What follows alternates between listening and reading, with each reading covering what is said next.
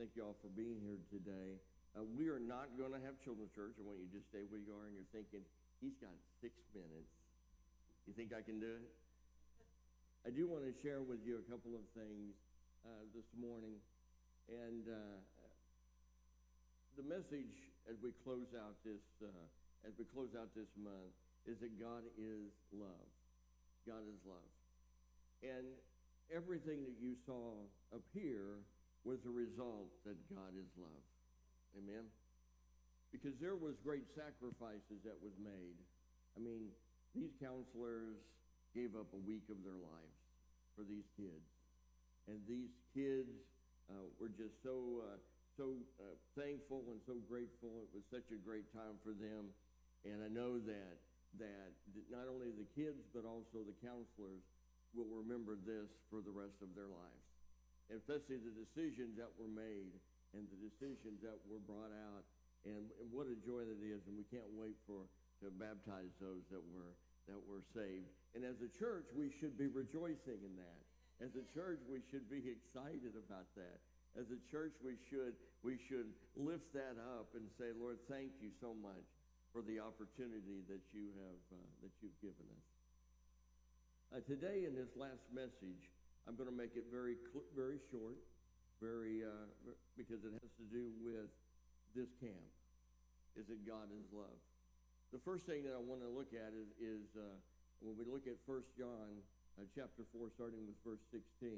And remember, all of my notes that I don't go over anything is at CBC Ferris notes, or it's on your app also. But we need to define what God's love is, just really fast. I won't keep you long. It says this, and we have come to know and believe the love that God has for us, that God is love. And the one who remains in love remains in God, and God remains in him. The first thing that we have to understand really quickly is that God not only loves us, but God is love. Because there are some times that love doesn't look like love. And we need to understand that not only does he love us, but his whole characteristic, everything about him, his attributes, everything that he is love. That's who God is. When we look at our parents, you may have been raised in a household that there was such a loving attitude, such a everybody saying that they love you and they care for you, or you may have been in a household where you didn't have that kind of love or that kind of language being spoken to you. But no matter what, there are many times that the parents would do things that looked like love, and there were also times when parents did things that didn't look like love. You remember the statement that used to be made is that this is going to hurt you more than it is me. You remember that? It's going to hurt me. Well, obviously, I never heard that statement before. That we've gone from the attitude of discipline to where now we see that there's not a lot of discipline in our society today. God still loves us no matter where we are. God still cares about us no matter what we're going through. God still loves us. But here's the thing, that if we don't remember and understand that God is love, then there's going to be some times when we're in a situation when we just don't feel that anybody, even God, could love us. But there is no question that God loves us because he is love. He cannot do anything else but love us. And now, as we are growing up and as we are dealing with teenagers and adult children and people within our life, that sometimes we struggle with that definition, that I'm going to be able to love because God's in my life. I'm going to be able to love someone unconditionally, not motivated by a particular love, not focused in on that if you treat me right, I'll treat you right, but it is that I'm going to love you unconditionally. And that is defining God's love. Because you may have gone down the wrong road. You may be doing the wrong things in life. You may be making the wrong choices. You have sin within your life that is unconfessed. And guess what? God still loves you, and he loves me. Isn't that the wonderful thing to know? That even though we are sinners, we're saved by grace, but yet even before that we accepted Christ as our Savior, God still loved us. God still loved us. Now, a lot of time people use that as an excuse not to do the things that we need to do for the Lord. But God also loves us to where he's going to discipline us if it's necessary. So sometimes, just like with the parents, that love of God doesn't look like love, but yet it really is. He's going to discipline us out of love. Here's the second thing that I want us to remember, is that we need to comprehend God's love. We need to comprehend God's love. Ephesians 3:18 and 19, it says this, may be able to comprehend with all the saints what is the length, the width, the height, and the depth of God's love. And to know Christ's love that surpasses knowledge, so that you may be filled with all of the fullness of God. That we need to know how deep it is. We need to know how wide it is. We need to know the length of it. We need to know the height of it.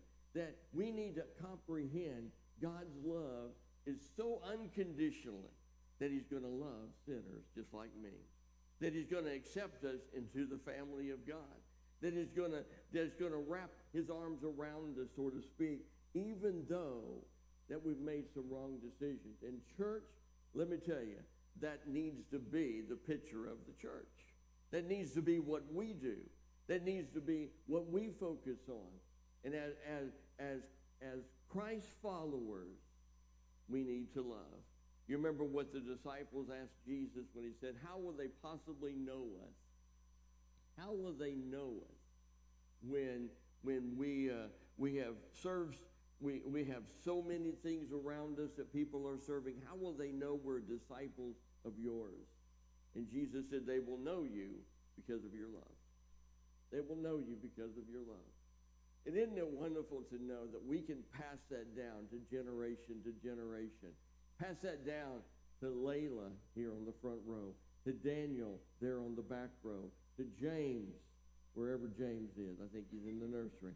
And that we can pass, that's the smallest of our church.